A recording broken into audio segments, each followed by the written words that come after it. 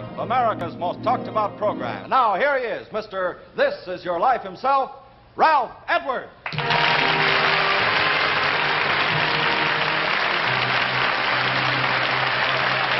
go away tonight. I warn you, don't leave the set. This is going to... Hello, everybody. Thanks for joining us again on This Is Your Life. Now, tonight we have a startling surprise in store for you. Now, listen to this. We're going to recreate not one, but two lives. Who they are. Now, right now, our two subjects are in room 205 of the Hollywood Knickerbocker Hotel. That's just a short block from here, just behind our theater, as a matter of fact. And they're talking to a friend of theirs, one of England's most prominent producers, Mr. Bernard Delfont of London, whom we've brought here to Hollywood just to make our surprise work. Now listen, we have a television camera hidden behind French doors in the kitchenette, you see, of the hotel suite over there. Now, on my signal, the door will fly open, so the doors will go open, the lights will go on, the speaker will go on so they can hear, and, well, you'll see what happens, I think. All right, now, everything ready, boys? Here we go. Take it away. Camera number 5 in the kitchenette of Suite 205 at the Hollywood Knickerbocker Hotel. Here we go. Open. Mr. Stan Laurel, Mr. Oliver Hardy. Stan Laurel and Oliver Hardy. This is Ralph Edwards speaking to you from the El Capitan Theater on Vine Street here in Hollywood. Your very good friends there, Mr. Bernard Delfont. Mr. Delfont, hello. Where are, yeah, there you are. And Mr. Ben Shipman. Hello, Mr. Shipman. Hello, sir. Yes, they have joined prize tribute to one of the greatest comedy teams of our time. 2 heads, 2 bodies, but one big laugh for over 30 years. Tonight, This Is Your Life. I should say these are your lives. Stan Laurel and Oliver Hardy. Laurel and Hardy.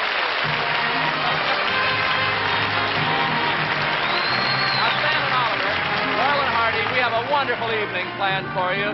Please hurry downstairs and come over to our theater stage. How you doing, boys? 50 million of your fans are eager to see your lives unfold. Lives that have brought the blessing of laughter to a troubled world for some 35 years.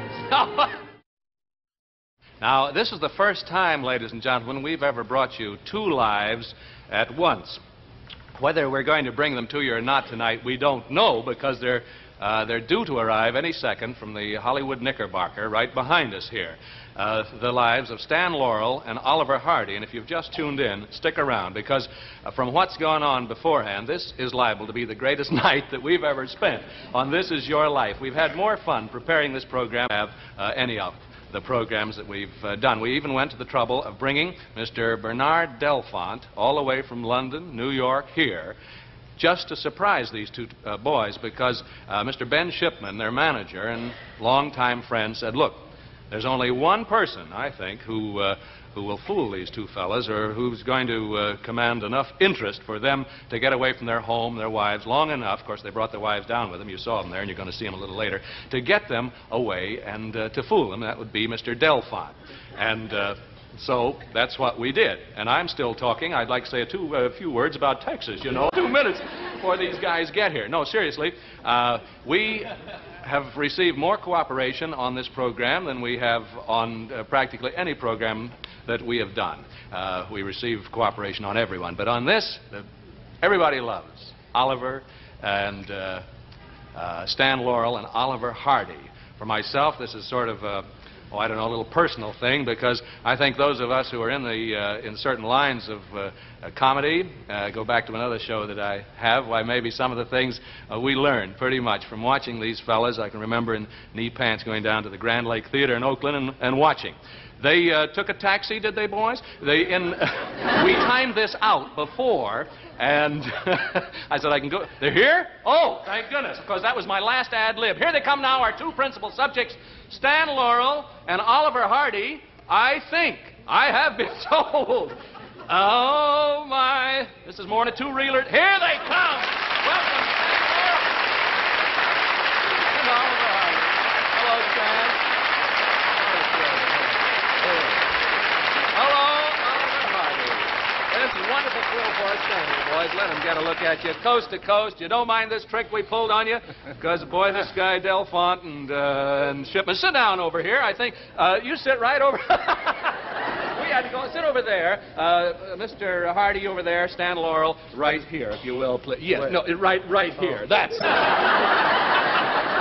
That's it. Snuggle. Are you going to be room for all three of you? Two of you there? Yes, I guess that's going to be fine. You know, we had it worked out. We thought we'd better put you in a car to get you. Then I know we run into a lot of trouble that way. We should have had you run it. Or maybe you did. Boys, you did. All right. These are your lives.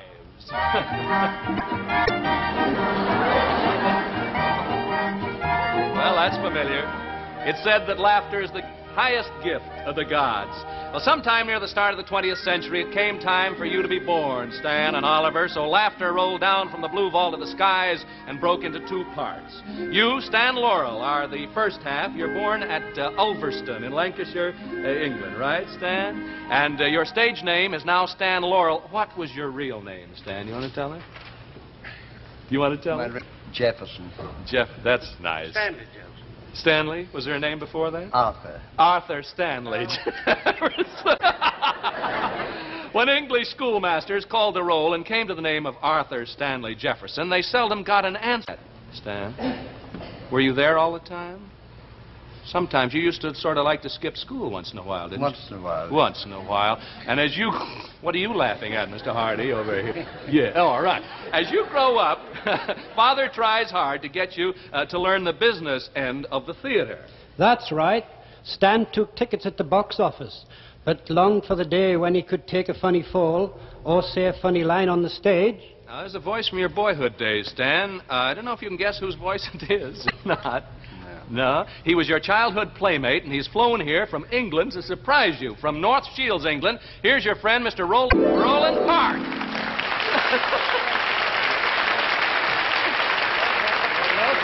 And then Mr. Hardy over here, Roland. Yeah, so Stan longed to be a comedian from boyhood, did he, Mr. Park? That's right. I remember his first chance on the stage when his father had the Metropole Theatre in Glasgow. You remember that, Stan? And... Stan was there in his stuff, and while he was parading up and down, there was a gentleman sitting right in the front of the stalls, and he kept looking at Stan, and Stan thought, I seem to know that face. Yeah, who?